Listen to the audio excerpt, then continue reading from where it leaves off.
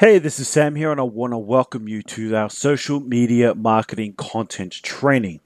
You've come to this training probably because you're wondering what it is that you should actually post. Now, there are four parts in particular that I'm going to talk about in this particular training.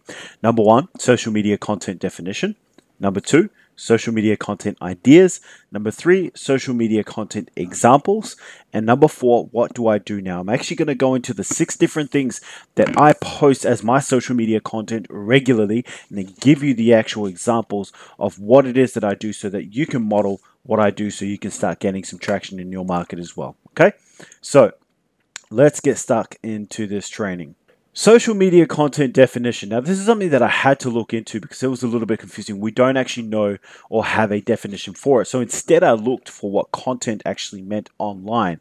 What I found online is that it's something that is to be expressed through some medium, as speech, as writing, or any various arts, like a poetic form of adequate to a poetic content. So, look, I know that's a little bit confusing, but essentially, content is basically something that you can put out there that people can consume, right? And so, in terms of social media content is merely anything you put out that people can consume. So, everything that goes out there is actually content, which is a good thing and a bad thing. The bad part is that this is a quote that I read once, and I wish I could remember who it was because I just laughed when I first heard it, and I remembered it stuck with me since then.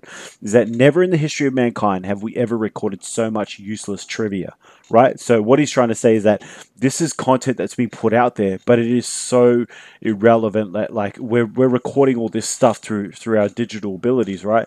And it's really no point. Like we're talking obviously about people, posting about the food that they eat, and are they going to this place or they're going to that place, and that's fine. I do it sometimes too, but the quote basically surmises where the current market is at. So don't be afraid if you're thinking, man, I don't know anything. Like I don't really know what to post. I'm not an expert or anything, man. Trust me, majority of people out there, and I'm talking like 95+% of people, aren't experts either. Right. So you're a newbie, right? Hold tight.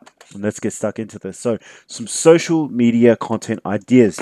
6 different things that I actually post on a regular basis is motivational quotes, right? So you can do serious ones, you can do funny ones, but as long as you get your point out there that it's something motivational, right? Now, keep in mind, guys, this is for business and more specifically personal branding. I forgot to touch on it a little bit earlier, but that's what social media is actually all about. A lot of people think that social media is a way of getting customers, and trust me, yes, you will, but it's not a place to go and do business, right? It's a place that you keep it sociable. It's a place that you build your personal brand where people actually go, wow, this guy actually knows what he's talking about in this particular area. This guy's very serious in this particular area. So whatever your market is, that's fine. That's what you want to kind of centralize what you're doing around. But you do want to keep it personal. You don't post about, hey, like, check out, I just joined Amway, who wants to join with me? Like, seriously, no one likes that sort of shit, right? So keep it away from social media channels, right? Focus on branding yourself, which is where the motivational quotes come in as well. So, the 4 questions are something that I post too because I like to provoke thought. I like to provoke insight, right? I like to ask a question to the market every single day because I want people to know that I'm a considerate person, that I think about different things from a deep and meaningful perspective, because those are the kind of individuals that I want to attract and that I want to work with, right? People who actually sit and think about things and then, take that action. Yeah.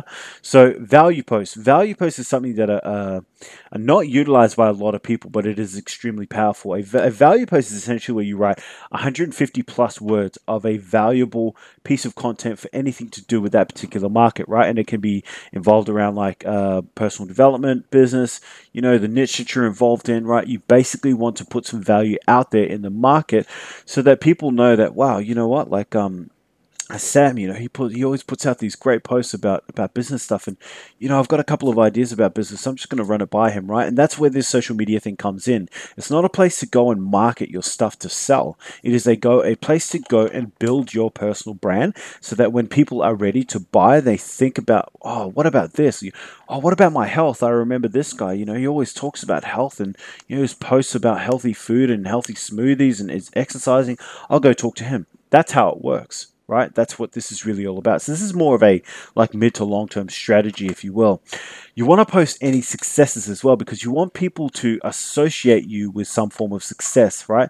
So, and I'm not saying, you only post about all the great things that happen on social media. Hell no. Like you definitely post about your ups and your downs as well. But I would focus more on that in terms of value posts. But when it comes to these success posts, you really kind of want to focus on things that you are working towards. Like for example, like I'm working towards having a 99 kilogram body with 20% body fat, right?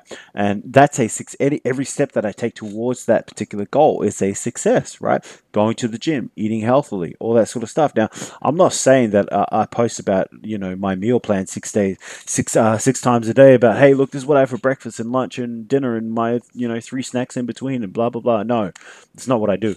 I post about, the odd thing here and there about any particular journey, and that involves, successes I have with my kids, with my own personal battles, my business, anything. It can be anything in terms of success because that's what you want people to associate with you. Okay, personal hobbies and interests are something that I do like doing, but I don't do a whole hell of a lot of it because you don't want to inundate your people's timelines with your personal interest because it might not necessarily be what they're interested in. But here's the thing: you will align, right, and you will attract more people that are passionate about what it is that you do, which makes it easy to connect with them and have an easy medium and topic and hobbies and interests that you can actually talk about and connect. And that's what Facebook social media is all about, is connecting with people, right? That's why building your brand is so important and not trying to sell shit, because trying to sell shit is what retail shops do, right? We're not a retail shop. We're trying to connect with people through social media, and that so that when they're ready, you're right, to be presented or to think about creating an extra income or improving their health or whatever it is that you're involved in, when they think about that particular thing, they think about you, right? Whether it's themselves or their friends. Like I've had people reach out to me in the past and go, "Hey, I really love the motivational quotes that you do, and also the value posts, right? Would you mind if I get a friend to add you as to add?" The other thing I would talk about as well is family happenings. Now, this is really an optional one because I know it's a bit of a touchy topic, right? Some people are okay with posting stuff about their family and their loved ones. Other people, not so much, right? I personally I like putting stuff up about my kids because I have friends and family as well on my profiles, and it's a way for them to stay in touch with what's going on as well. But I also want people to know that I am a family person, right? That I'm not all about me, that I'm not all about business. Yes, it's important to me, but so are 3 or 4 other things in my life, right? So, for example, my relationship with my fiance. My kids are really important to me. My health is important to me. My business is important to me, right? So just putting these things out there so that it's ways for you to connect with people. That's all that really is. It's different ways to present different media for people to consume that are all about you, right? So let's get into the social media content examples. This here is number one, the motivational quotes. For example, this is something that I posted on Instagram. I did post it on Facebook as well, but it went really, really well on Instagram. But that's because of a particular strategy that I'm following. So as you see here, all it says is stop trying to find shortcuts, just do the work, right? And then it's got my my website there, samnuku.com. So it's very, very simple. But if you look down here, you've got 93 likes and 14 comments. And I know even more have come through since I've put together this slide even just an hour ago. But it just gives you an example of how powerful this can really be. It was so powerful that it resonated with 93 people, right? 93 people, right? That's insane in one day, right? And all it is a funny but motivational quote. Okay, so that's an example. Another social media content example is thoughtful questions, right? I talked about this one a little bit earlier on, and that is to ask. I ask a thoughtful or a thought-provoking question on a daily basis, and I put a picture on there. I used to just do text, but that's because I was just on Facebook now. Now I'm on Instagram as well, and Instagram always requires photos, right?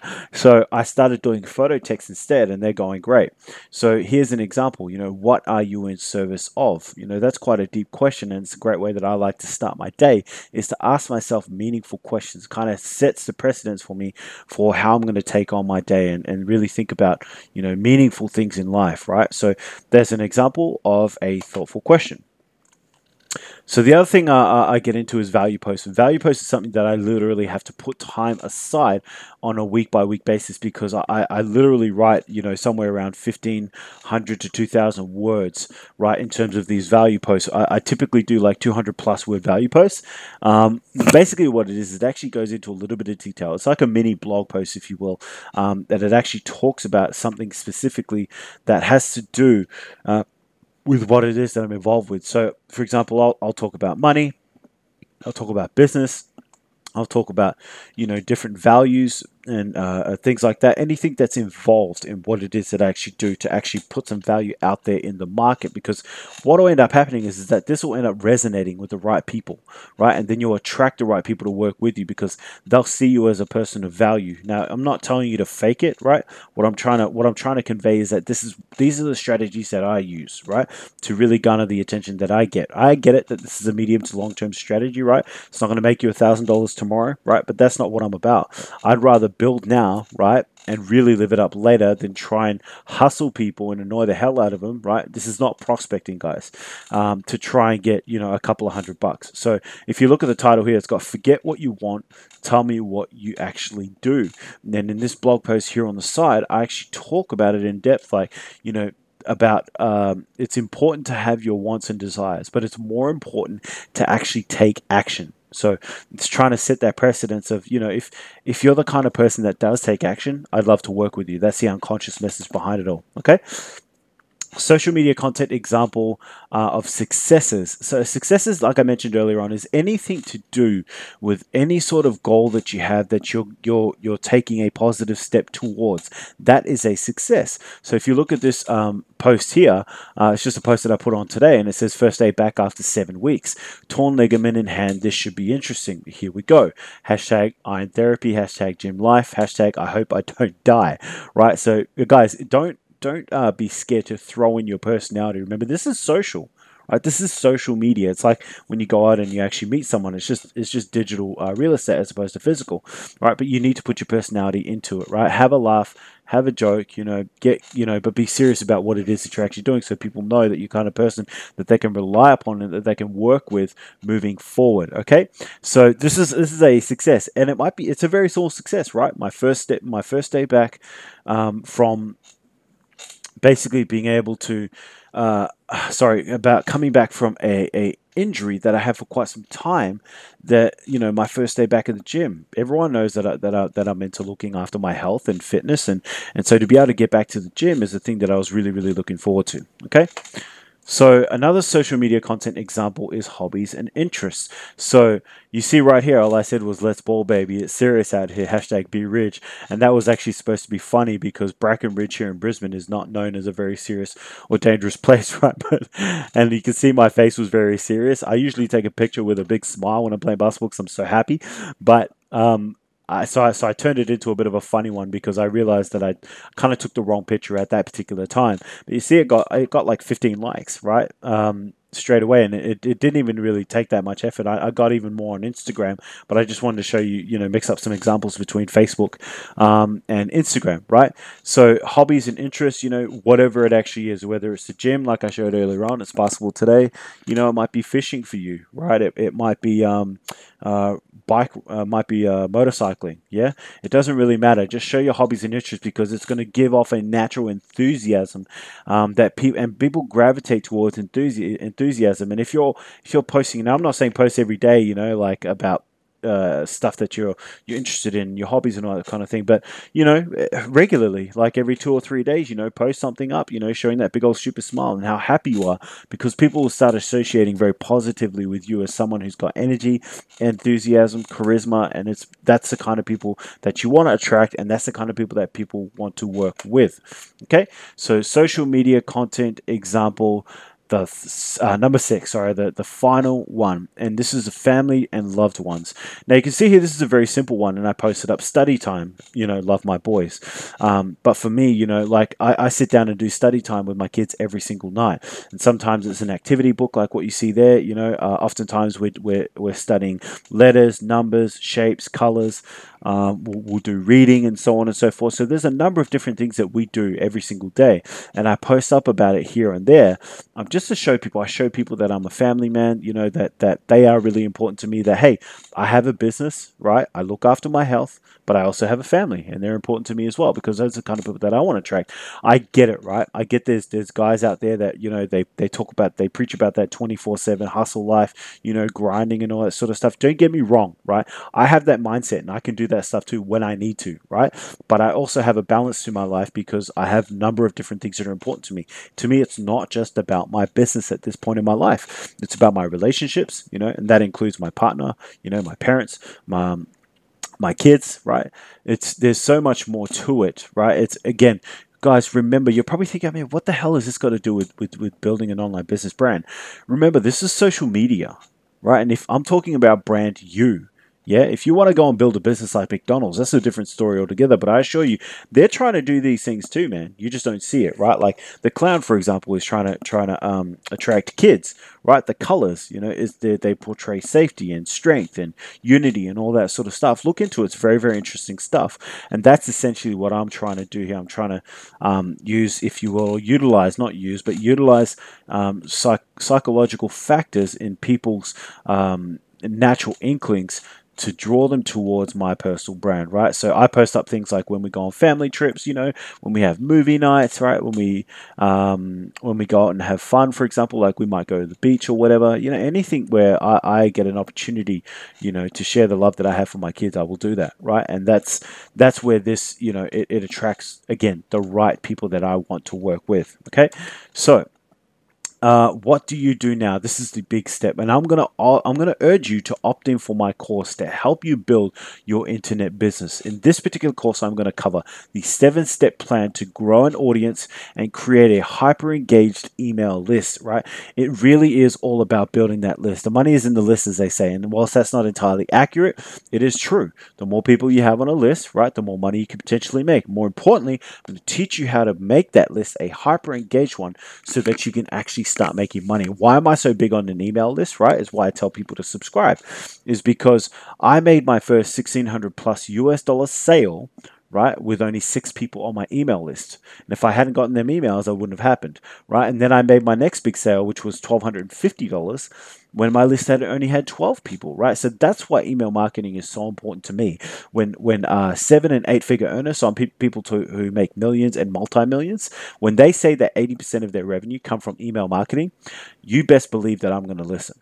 Right, and even my mentor, who is a 7-figure marketer, he as well is forever harping on building the list, build the list, build the list. That's where the money is at, right? And everything we do, social media included, I push people towards opting into my list. So I'm going to urge you to opt into my list so that I can show you exactly how to build this 7-step plan. I'm going to show you my 7-step plan and how to grow an audience and create a hyper engaged email list, right? And you can do this through the social media training that we just provided, right? And I can show you how to do that as well, all right? So thank you again for stopping by and watching this video. I really do appreciate it. If you liked it, give me a like. You know, if you feel like this has any value from someone at all, go ahead and share it. But most importantly, click on the link below and get to that 7-step plan to grow your audience and create a hyper engaged email list. So take care, and I hope you enjoyed this training. I've got another one coming in a couple of days. I'll talk to you then.